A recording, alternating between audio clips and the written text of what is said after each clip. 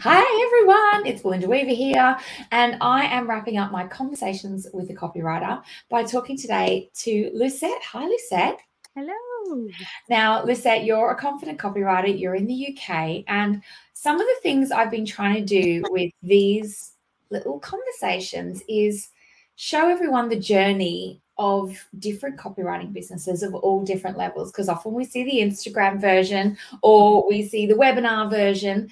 We see the nice version, and then what we don't see are the pivots and the ups and the downs and the changes and the evolution as well. And so that's what I'm really trying to dig into. And we were just talking about our kids both being at school, and I know we're going to talk about that in a bit. Yeah. But firstly, can you introduce yourself to everyone? Yes, I can. So I am Lucette Funnel, and my business is Birdsong Copywriting. I have been a copywriter officially for 2 years, pretty much to the day. Yeah, so I help small businesses mainly, but I focus on businesses with it that are experience led. So things like travel, restaurants, spas and wellness, events venues, photographers. Yeah. And I create personality packed copy and results driven ideas to help them stand out, because when you are more about the how you do something rather than just what you sell, it's important that obviously you've got the right words to do that. Yes. So yeah, that is me. I'm in the UK. I'm in a little corner, a little big bump on the side of the eastern side of the UK. I live with my husband, and I've got 2 small children, and as Belinda said, the youngest of which is just about to start school. we have so many parallels. But quick question, like, how did your copywriting in business get impacted by COVID? Because of course you're talking about a lot of those people who can't run their business anymore from 2020, 2021. Things are changing a bit now, but yeah. So I basically worked in the travel industry prior to running my own business. Oh, which is my next question. Let's talk about how this happened. Yeah, or it all kind of links. So basically Feb 2020, I was furloughed, the scheme that they had in the UK. And that's by June 2020, I was made redundant with about 70% of the other staff at my business. So it was just, everything just kind of went, oh. And I actually see it now as the best thing that could have happened, because I was in a kind of job that I was like, this is all right, but I don't really love it. I was just doing it. It paid the bills. It worked around the kids. Yeah.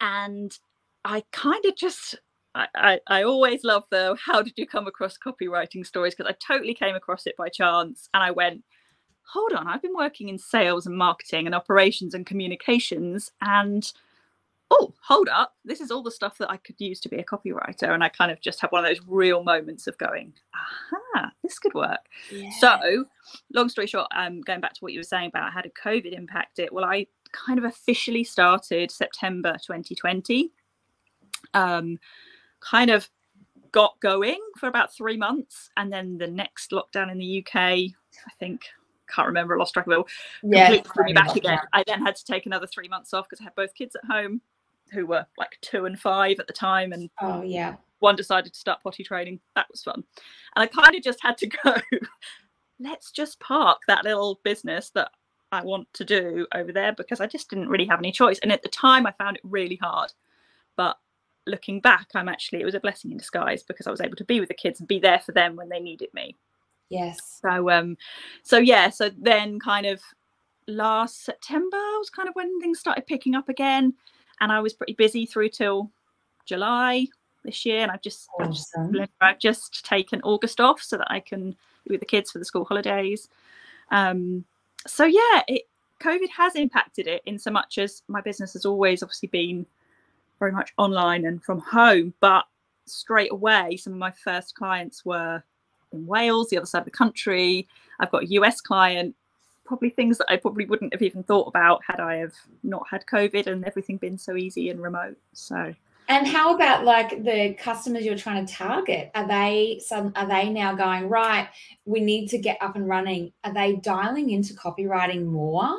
Yeah, because of the restrictions that they've had on their business. Yeah. So the first kind of few months, I didn't really focus as much on travel partly because I knew that obviously I'd been in a marketing role that was made redundant, so I was pretty confident there weren't many businesses. But yeah, there are people now aware that it plays an important part in their overall marketing strategy, and that actually, yes, you've got to spend some money, but that is going to lead to more business and it's going to make you stand out. Because with travel in particular, it kind of it obviously really emphasized how important it is to go with someone really, really good. And I was working for a luxury long haul operator that customer experience was like #1. You know, every little detail was managed, and at the time it was quite a challenge sometimes to sell that, the extra cost, whereas now the value that offers, to have that complete peace of mind. Like if you're only going to do one trip now, because you kind of have to look out for so many more things, you want to make it a good trip. That's an easier sell, because a good trip, you want to know you're going to be looked after. You want to know all the details. You want to make it outstanding. So obviously, copy plays. And of course, slapdash travel comes with more risk now than just a bad experience. Like you need to make sure those details are taken care of. I love that. I love that you use that phrase once there. Actually, I think you use it twice. The gift, the blessing. And I think, you know, sometimes it's very hard when we go through these moments and these challenges. And one of the things I learned from working with Linda Perry, the mindset coach, was, what is the gift in this? And it's hard to see, but I do love that you have been able to identify those, because I think it makes you a bit more flexible in your approach as well, where you can be like, well, whatever's happening right now, I'm going to get through it. Yeah. And I'm going to see a win out of it eventually. It's just all about how I look at this moment. Yeah, because it's easy to get wrapped up in the portrayal that you see, as you said when you introduced the call. You know, everybody's lives online. You kind of go, oh, but someone else has only just been going for a year and they're already doing this and already doing that. And you do get the old comparisonitis going, but definitely being able to look back and go, that really worked for us and me and my life and my family. Which has always been my kind of biggest priority. That's what you have to take from it, and that's made me look at it with my youngest starting school. That's really making me look at the next few months as a real opportunity, rather than kind of worrying about, am I going to have enough work, or am I going to, I don't know, am I going to miss my daughter, and what, all of that kind of stuff. I'm just going, well, this is an opportunity to make change. And it's also, we just talked about the choices we make in small moments can help us have the kind of life that we want. I'm always talking about create a business you love to work in. And we were talking about using school hours to kick our butt so that we can actually have a lifestyle that's free of work in the afternoons to be there for our kids, and the evenings and the weekends. And I'm not saying, like, everyone has to make their own work choices, but I do know that more clients and more money and more followers and more opportunities doesn't give you more time. And so creating those boundaries now in the first couple of years of your business will ricochet through the future years as you have them in place, which I think is so, so important. And sometimes you only realize how important it is when you've had no boundaries and you've burned out and all those kind of things. And you don't have to do that in order to appreciate it. But it's something we talk about a lot in confident copywriting, right? Definitely. I really, that was what drew me to the group, I think, in the first place, was that, certainly from your perspective, but from a lot of others, that everybody's got their own way of doing things, but nothing's right or wrong. You make your rules for how you want it to work. Yes. And there's elements that you can learn from others, or you can kind of help others, and be reassured that you're not kind of doing this alone. Or wrong, or you're behind, or all those kind of things we tell that was a big thing to come from being employed for however many years, 15, 20 years of being employed, to then go self-employed, and kind of I had a real moment where I went, oh right, there aren't any rules. Like, I make these rules.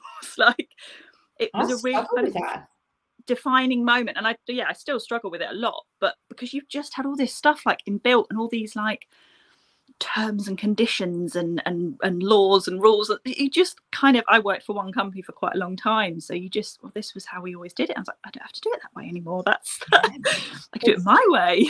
It's lots of choice is very empowering, but it can also be a little crippling. So all the stuff that we never knew we had to face as a business owner.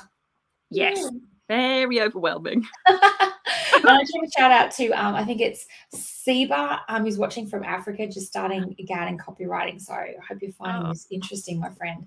So let's dig into some challenges. When you were starting out, so we're post lockdowns, you're like, all right, come on, now's it. Now I'm going. What were some of those first challenges you faced? For me, I think the biggest challenge was just getting out there and finding those first few clients, which I guess is fairly similar when someone's quite new to it, partly because I didn't come directly from a copywriting role. As I say, I kind of took all the experience that I had and kind of went, oh, that all works, but therefore didn't have kind of, I don't know, previous experience or clients that I could perhaps lift or move over or, you know, work with. So yeah. For me, it was just, and with it being COVID time, I couldn't get out to meet anybody. So everything was kind of online networking, which was okay. I'm a bit of an introvert, so I was kind of okay, just kind of going, hello, and sort of hiding in a little box somewhere. Yeah.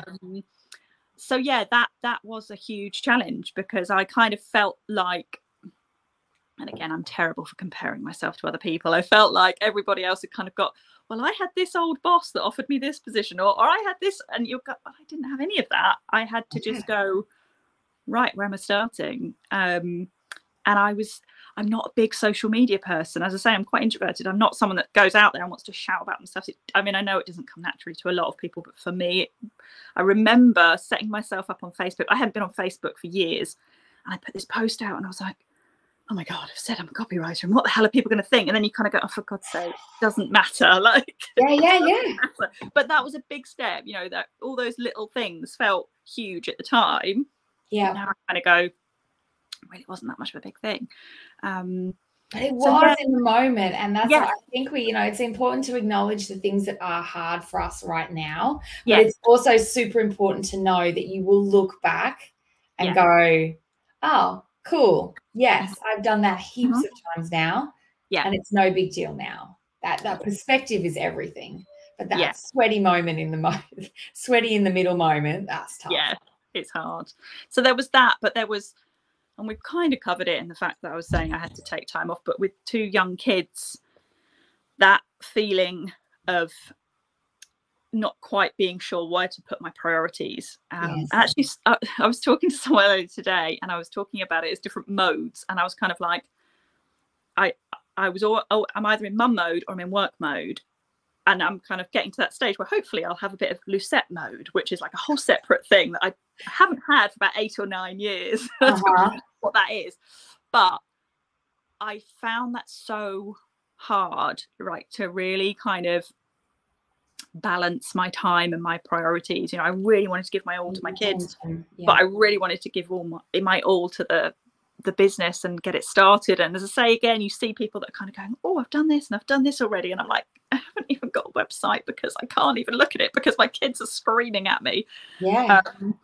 So yeah, it was a challenge, but as I say, when I look back on it, I kind of now go, it was the right thing. I put my priorities in the right places. I knew deep down that I didn't want to just be working till midnight every night.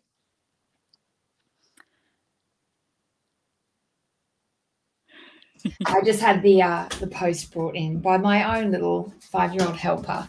But no, I think it's a great point, because I really remember a moment when I had a baby who was a couple of months old, and I was trying to do client work, and I'd gone from having all the time to work and been able to indulge my obsession with this new thing to suddenly being like, yeah, no, that idea that you're going to work when the baby naps and everything's going to just go along seamlessly is a dream.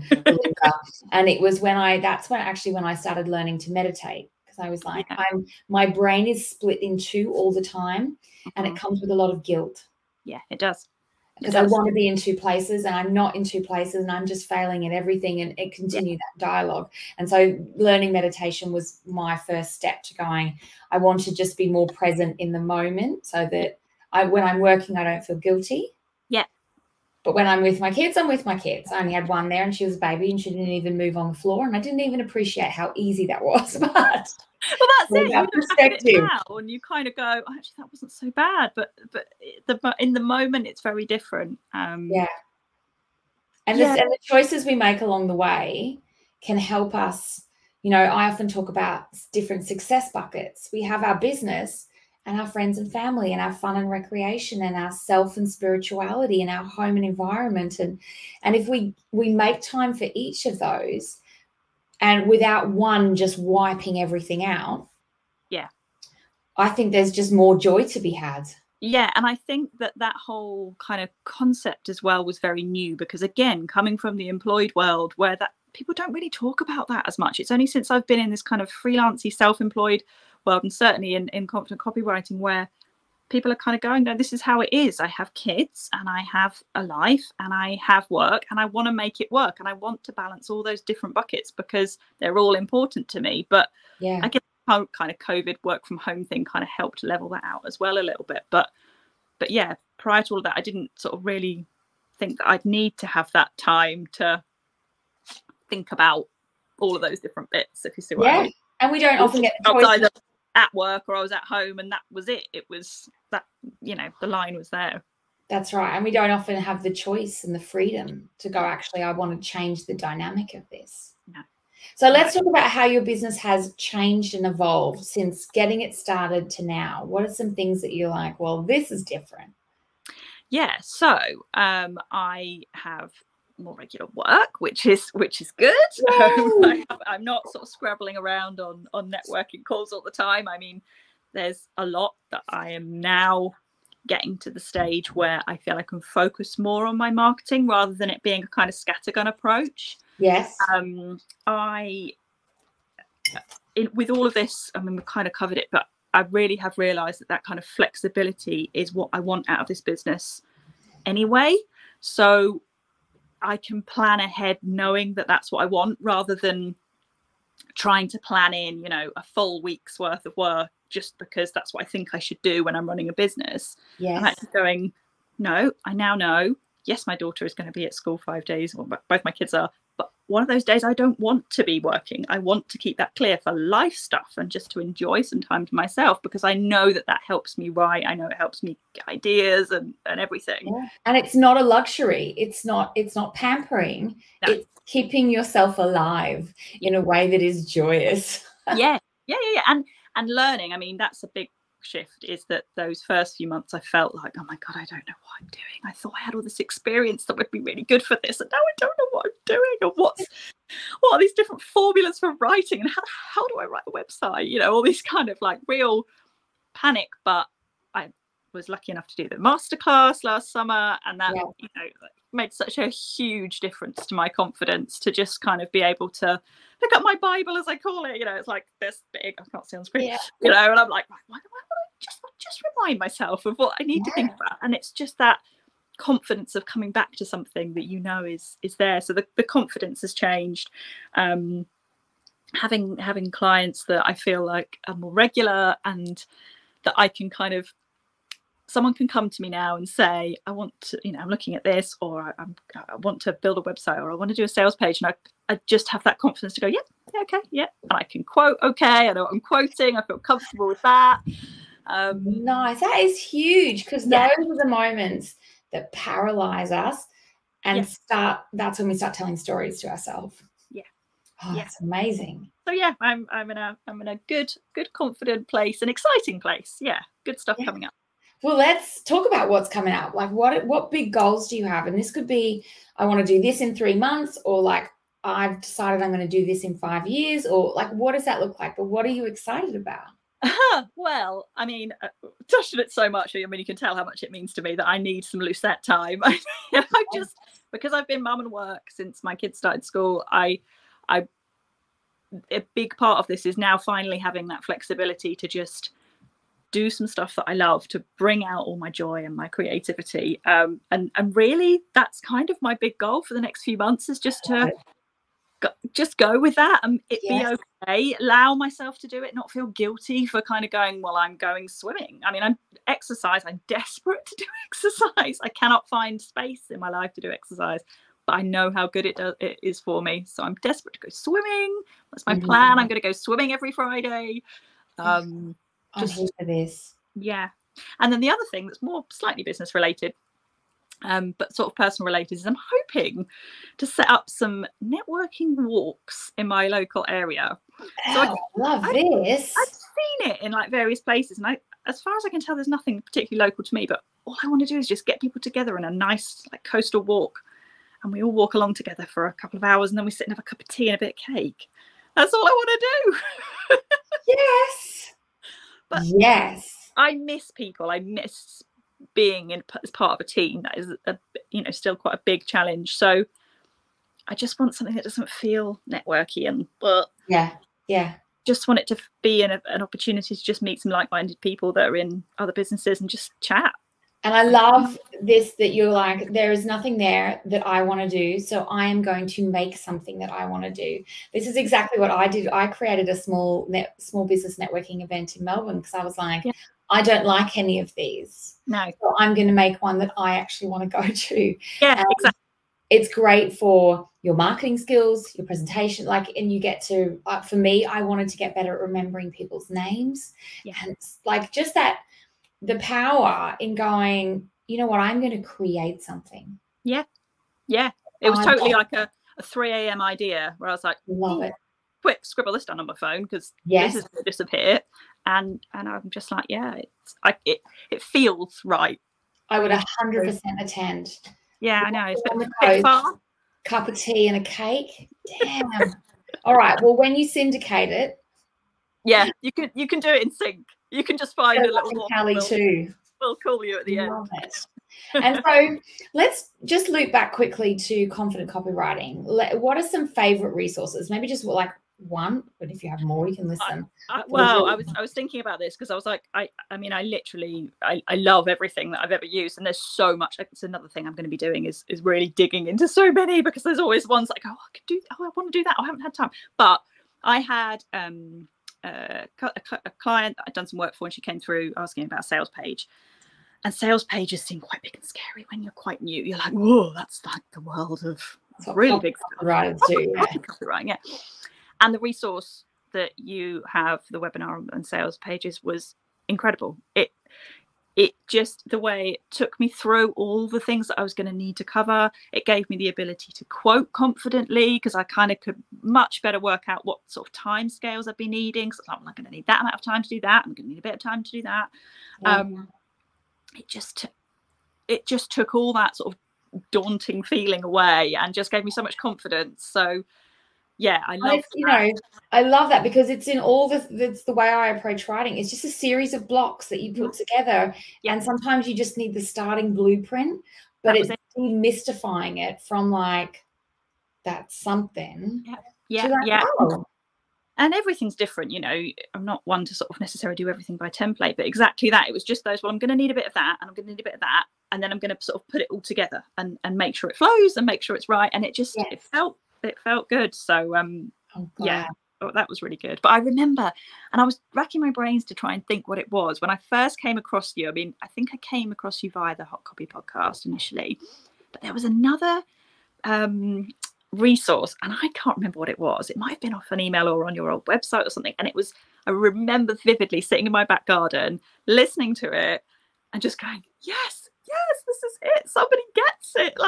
And I think it was you talking about your kind of route to finding copywriting, but there was something in it about being a mum as well and working. And then the other part of it was talking about like creating your first portfolio, and when you haven't got any clients, and kind of going, well, you can just create something. You don't have to have a client. You can just write a web page. You can just write a blog, or you can just write an email that would be sufficient as a sample. And I was like, oh yeah, I can. And it's so funny, because I'm like that too, where I get so into the track and into the zone, and then I'm like, wait, what? Were I allowed to do that? Yeah. We can just make it up. Yeah. We're just going to make it happen. Yeah. And sometimes you need someone else to go, by the way, permission granted, or as well as like you also don't need that. Yeah. I know it's on every checklist, but you don't need it. Oh, cool. I'm so glad that you can, like, I love that you're talking about quoting confidently, understanding the mechanics of it, but not getting stuck in how things should be done, choosing your way. I'm here for all of it, Lisa. I love it. Yeah. So where can people find you?